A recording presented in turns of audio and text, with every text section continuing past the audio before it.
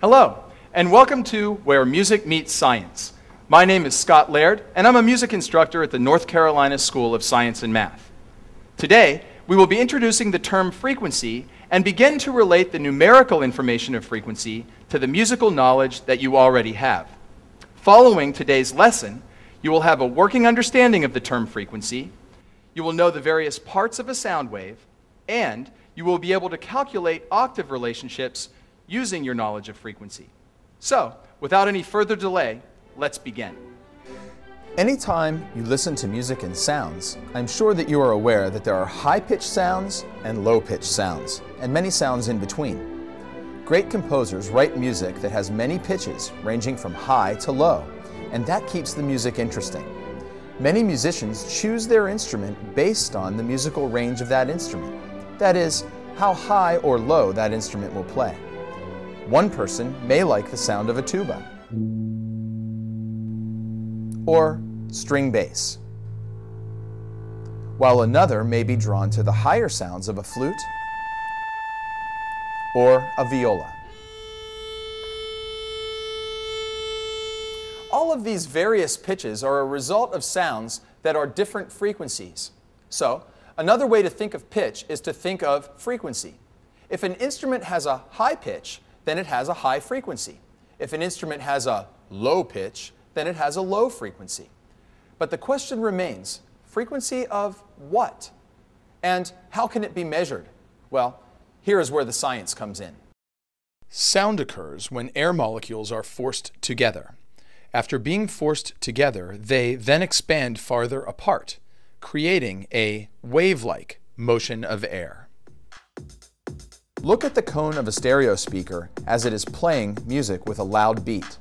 Notice how the speaker pushes out with each beat. This compresses air molecules and begins the wave-like motion. Here is another illustration of how it works. Air reacts in a manner that is very similar to water when a pebble is dropped into it, creating a series of waves that move out in a circular motion. Think of the water as the air and the pebble as the sound. The sound waves move out from the sound source in all directions, getting quieter as it gets further and further away. A small pebble can represent a high frequency or high pitch. It creates small waves that are very close together. A large rock can represent low frequencies or low pitches. It creates much larger waves that require much more space to develop.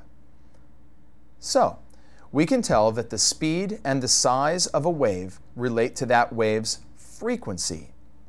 Also, we have learned that frequency is another term for pitch. But let's dig a little deeper. Let's look at the diagram of a sound wave. This is a diagram of the pitch A. It is the A above middle C on the piano. It is also the pitch that an orchestra traditionally uses to tune the instruments. Orchestras around the world tune their instruments to the pitch A. This is also often referred to as A440. 440 is the number that we're interested in today. Let's listen to the orchestra as it tunes.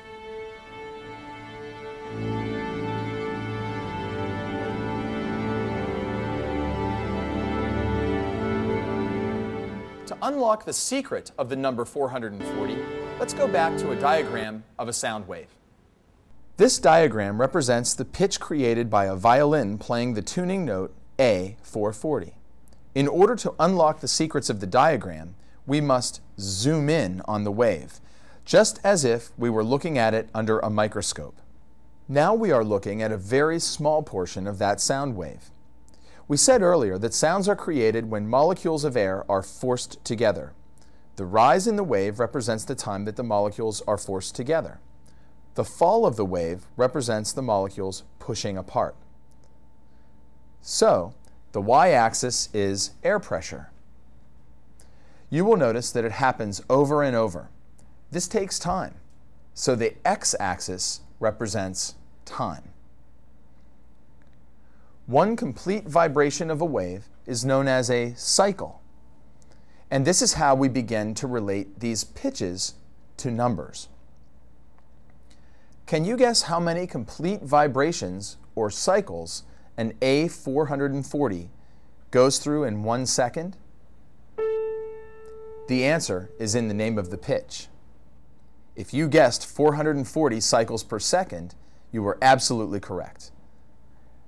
This single vibration actually occurs 440 times in 1 second. This is the wave's frequency, the number of cycles or waves that occur in 1 second. Let's look at how fast that really is.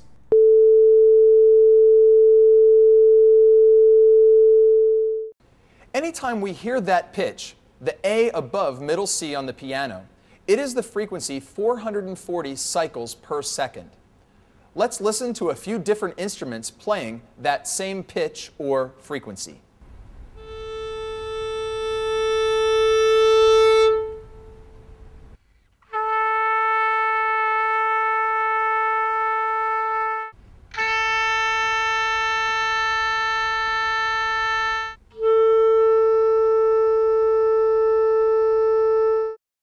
Another name for cycles per second is hertz.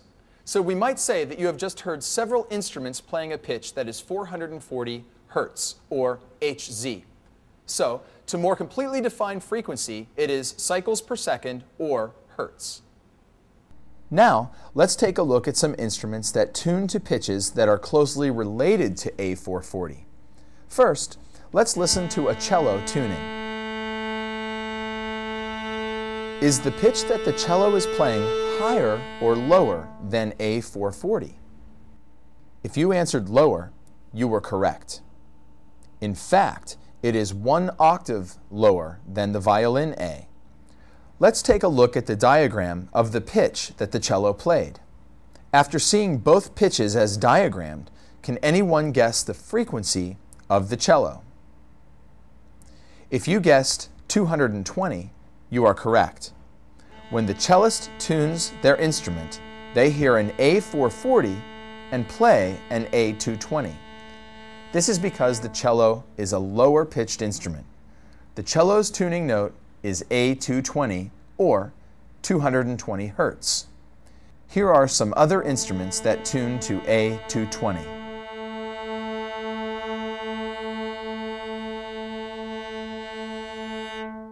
Now let's listen to an instrument that tunes to yet another A. Is this A higher or lower than the cello A? If you said lower, you are correct. If the cello A is 220 hertz, then what is the tuba A? If you answered 110, you are correct. Let's look at a comparison of the graphs of each of these pitches. Let's listen to one more instrument playing yet another A.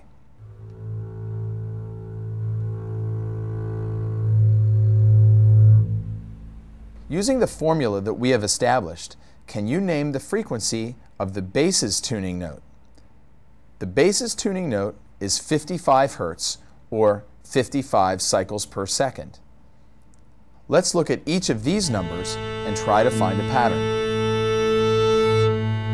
Notice that as we move up 1 octave in pitch, the frequency doubles. Can you determine the frequency of the next octave above the violin? If you said 880, then you are correct. Might there be other frequencies that you could be interested in? Here are a few that you may find interesting.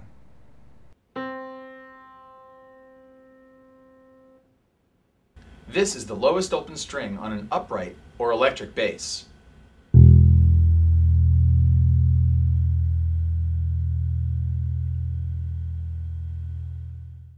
This is the lowest open string on a guitar.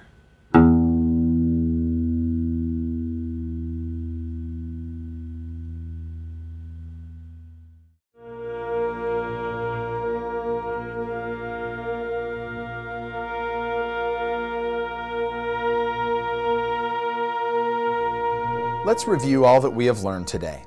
First, the sound is created by changes in air pressure. Second, these changes occur in a wave-like motion.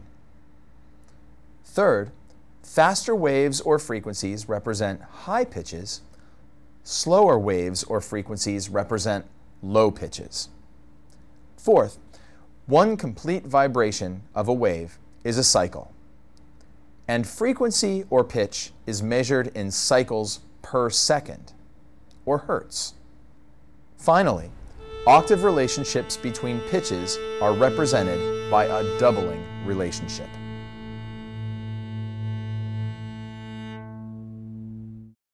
These mathematical relationships between pitches of frequencies can open a whole new world of understanding of music as you begin to use them more and more. In the next lesson, we will discuss the notion of complex waves and the unique sound of each instrument in the orchestra. I hope that you have enjoyed learning about frequency today and how it relates to our lives. I look forward to working with you again in the future. For now, so long from the North Carolina School of Science and Math.